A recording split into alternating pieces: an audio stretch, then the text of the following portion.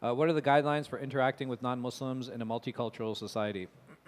So, the way we deal with Muslims is not very different than how we deal with the way we deal with non-Muslims is not very different than how we deal with Muslims.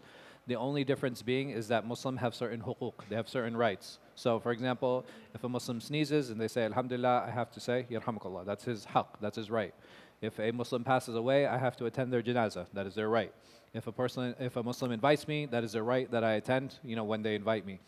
This is not the right of the non-Muslim, right? This is not their right. I have a choice. I can go. If they invite me, I can go. I'm not obligated to respond to their atlas, right? Like if they sneeze, I don't have to respond to those things. But essentially, this is the only difference. This is the only difference. I give preference to my Muslim brothers and sisters if there's oppression. I give preference to my Muslim brothers and sisters if when it comes to giving wealth. But this does not prohibit me from giving wealth to non-Muslims. This does not prohibit me from helping non-Muslims. I like using the example, if I'm driving and I see a non-Muslim on the side of the road with a flat tire, should I help them? Absolutely, right? The same way I should help a Muslim. So there are certain situations where you won't see much difference in how we deal with them. In general, I should try to give preference to Muslims when it comes to charity, when it comes to help, when it comes to dua, but this does not prohibit me from helping non-Muslims and interacting with them and dealing with them, hiring them. So this, I would say that in general, these are probably the differences between them. Am I obligated to actively give dawah to every non-Muslim I come across and tell them about Allah and His Messenger? No, that's not something that's necessary. There are different ways to give dawah, right? Part of giving dawah is being honest, being upright, being trustworthy. This was actually one of the strongest ways that many of the mushrikeen came to Islam, at least initially, right? They just saw the Prophet ﷺ. And they're like, man, this is such an amazing person. This is such an amazing being. Like, look how he's dealing. Like, why do you act like that? Why do you deal like that? Why do you, why do you interact with us in this way? And then you start, then it's okay to open up and then it's okay to teach. How can we reconcile the apparent discrepancies between different ahadith? It depends on the type of discrepancy. So there are a few ways of dealing with discrepancies. Number one is figuring out figuring out which one is one and abrogating is one not. That you would have to look at the timeline or the Prophet ﷺ. He would say something that was very clear that he abrogated it, like it was something haram before and he permitted it now. A clear example of this, like كنت نهيتكم عن زيارات القبور فالآن زوروها. He says, I used to prohibit you from visiting the graves, but now it's okay for you to do that. So this is something that shows that there might be something that was prohibited, but now it's okay. So that's one way of reconciling between a hadith that seem like there's a difference between them. Other ways is sometimes one hadith is sahih and the other one is not, right? So then you would take the sahih hadith in that situation. The other way is looking from a fiqhi perspective that he might have said something here and then he said something over here. What happened over here, he might have meant it as a recommendation, and over here, he might have meant it as an obligation, right? So there are different ways of looking at hadith in that way. The other way of looking at it also, in line with the Sahih and Da'if, is that you have something that are called ilal. So basically, even though both hadith, they look to be Sahih, if you actually investigate, you'll find that there is a discrepancy and there's a mistake that one of the narrators made, or there's some kind of break in the chain that is unapparent. So that allows you to disqualify one of those hadith as well. So these are, I would say, some of the more superficial ways of looking into the hadith and reconciling between them. What is the role of women in Islamic leadership and scholarship?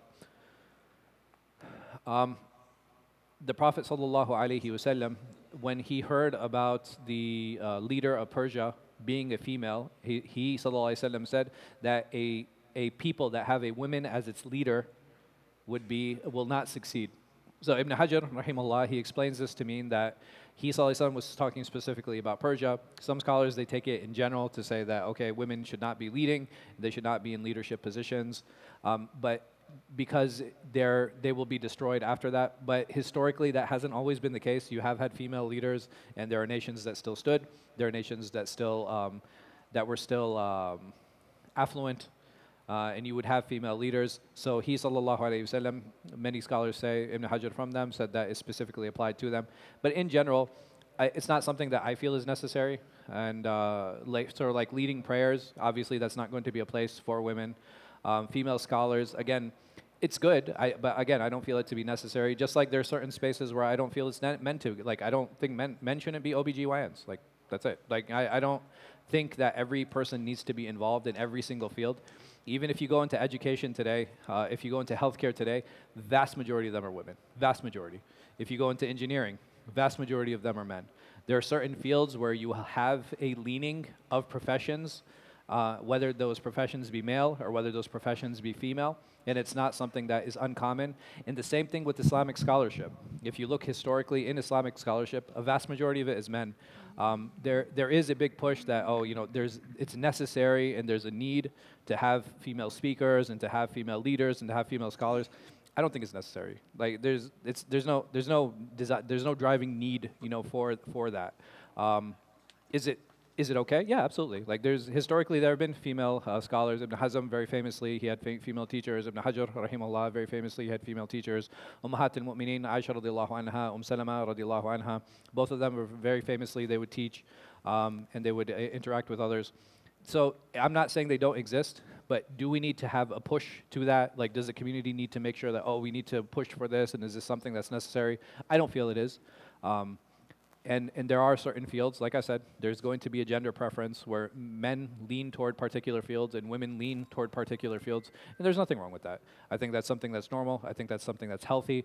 I think it's something that should be encouraged, right? So if there's a natural inclination for one gender or the other to lean into a particular field, that's great. Does it mean that men can't enter education? Does it mean that men can't enter healthcare support? No, that's not what it means at all. It just means a majority of it will be women. Does it mean that women cannot become engineers? No, that's not necessary, but a majority of it will be men. And these are some things that we have to understand. Bricklayers in the United States, 99.9% of them are men, right? If you look oil rigs, like people who run oil rigs, and like, you know, it's like 99, almost 100% of them is also men. You will have fields where you have a gender preference, and I don't see an issue with that. I don't see a problem with that, because men and women complement each other ultimately, and there are certain things that men will do that women will not do, and there are certain things that women will do that men will not do, and we have to understand those differences. Those differences aren't here to create animosity between men and women. They're here to help us understand how we complement each other and how we work with each other. So, like I said, I think it's fine. You know, if a woman wants to study and if she wants to become a female scholar, that's great. I don't see an issue with that. It's absolutely halal, absolutely permissible for her. Is it something that, as a community, that needs to be pushed and like, oh, there's a need for this thing? I don't think so. I don't hold that. And Allah knows best. I have some good news for some of you and some bad news for some of you.